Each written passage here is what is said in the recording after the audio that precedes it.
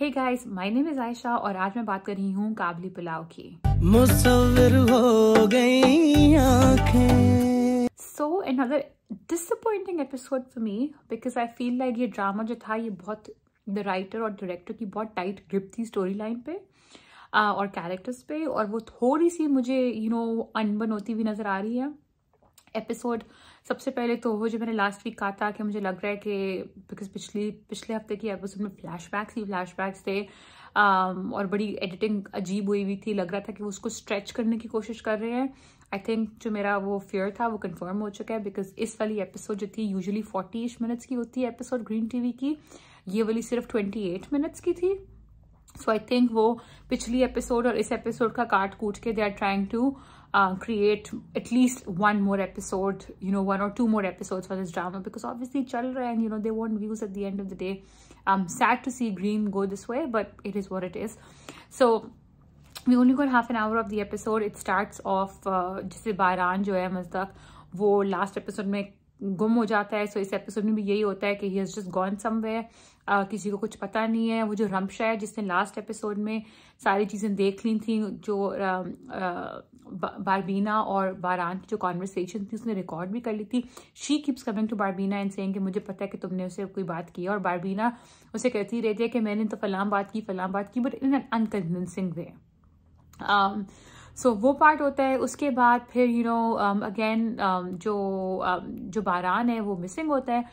इतने में Ayesha who is pregnant, she sees बारबीना and her mother hugging, और वो अपसेट हो जाती है माँ से। मुझे ये बात समझ नहीं आ रही, मुझे समझ आ रही है कि आयशा इज ब्लेमिंग बारबीना एंड हाजी साहब for the death of her father right now, but जो उसका रिएक्शन है वो सबसे ज्यादा स्ट्रांग है, और ये बात मुझे समझ नहीं आ रही कि Y is that reaction so strong. खैर वो बहुत अपसेट हो जाती है, ओवरवेलम हो जाती है। They have to take her to the hospital. Unfortunately she loses the child. बारबीना जो होती है वो ट्राई करती है कि वो हॉस्पिटल जा सके। इतने में गफार बाहर फिर रहा होता है बिकॉज उसका तो कोई काम है नहीं लाइफ में। वो बाहर फिर रहा होता है, उससे कहती है मुझे रिक्शा ला दें। वो समझ जाता है कि घर पे और कोई नहीं है, दिस इज हिज चांस। तो वो जाके बारबीना के साथ दरवाजा बंद करके बदतमीजी करने की कोशिश करता है। As is luck would have it, बारान आ जाता है।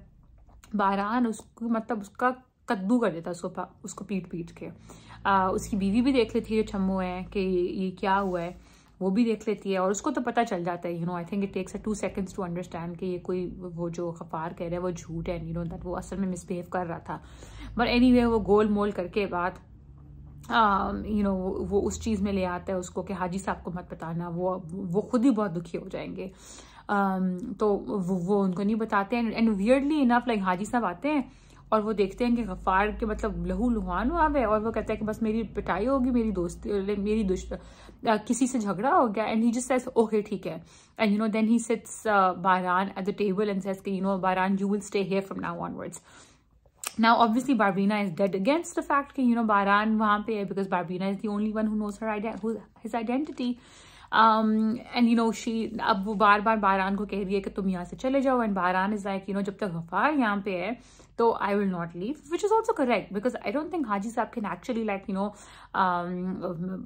fight man to man with Ghaffar. Haji Saab does not have that kind of strength.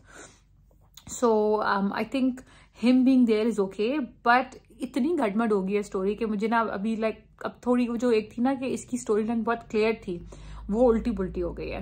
जो गफार वाला ट्रैक है जो हम शुरू से कह रहे हैं कि कब खत्म होगा वो इतना लंबा हो गया। मतलब गफार ने अभी तक पहले हाजी साहब और बारबीना लाहौर छोड़ के गए, उसके बाद जो छोटा भाई था हाजी साहब का उसकी डेथ हुई है गफार की वजह से। उसके बाद अब उसने बारबीना पे ये किया है, उसके बाद उसने छम्मों के साथ जो सलूक किया मतलब वो उससे भी वो बच गया। अब उसने बारबीना के साथ किया उससे भी वो बच गया। सो I just don't understand like obviously Saqib Sameer is playing it beautifully, but at some point Ghaffar की कोई तो रेकनिंग होगी ना कि मतलब वो कभी तो पकड़ा जाएगा और उसका कभी तो हिसाब होगा। सो वो चीज मुझे होती हुई नहीं नजर आ रही। अगली एपिसोड में भी आई कैन सी के वो लगा हुआ है अपनी, थोड़ा सा वो है कि हाजी साहब कन्फ्रंट से, बट आई थिंक वो वही होगा, हाजी साहब उसे कन्फ्रंट करेंगे, वो कोई कहानी बताएगा I don't think next episode, like that whole part, is the end scene for Ghaffar. You know, again, there's a clip that we see in the teaser कि हाजी साहब बारबीना को कह रहे हैं कि तुमने वही किया जो हाजरा अपने हस्बैंड के साथ करती थी. I don't know what context that is, but I think obviously कुछ ऊंच नीच हुई है उनके हस्बैंड, या उसने शायद बारबीना ने कोई बदतमीजी की हो हाजी साहब के साथ, because from what I remember Hazra तो वही करती थी. Anyway, so now बारान एंड बारबीना जो हैं वो सेम घर में हैं. बारबीना उसको बार बार कह रही है कि तुम चले जाओ. अगले एपिसोड में वो भी दिखाते हैं कि वो छुरी पकड़ के कह रही है कि मैं तुम्हें मार दूंगी अगर तुम ना गए, which is also a bit strange, right? Like this is not how these characters were written initially, or at least like how we were told about these characters initially. So unless there is a huge plot twist that we are not aware of, कि maybe Haji Sahab has known all along बारान की असलियतियां क्या है, this is, for me, it is getting a bit more far-fetched and convoluted. One more thing that I don't understand from the next teaser is कि एक तो teaser था वो 40 seconds का नहीं था, that was like a 2.5 minute long teaser, so I think it's like the second last episode. But जो आयशा वाला एंगल है वो मुझे समझ नहीं आ रहा कि आयशा में इतनी क्यों आ गई है. वीसी के बारबीना उसे कहती है कि मैंने तुम्हारे बच्चे को और तुम्हारे बाप को नहीं मारा.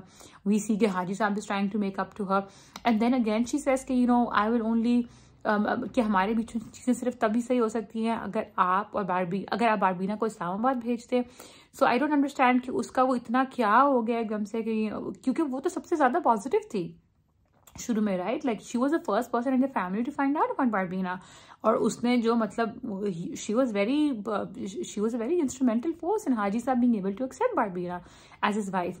तो अब ये क्या हो गया एकदम से कि मतलब इतना आपने एक एक्सट्रीम से कैरेक्टर को दूसरे एक्सट्रीम पे कर दिया, ये मुझे बात समझ नहीं आई. खैर, it is what it is. What did you guys think of the episode of Kabli Pulao?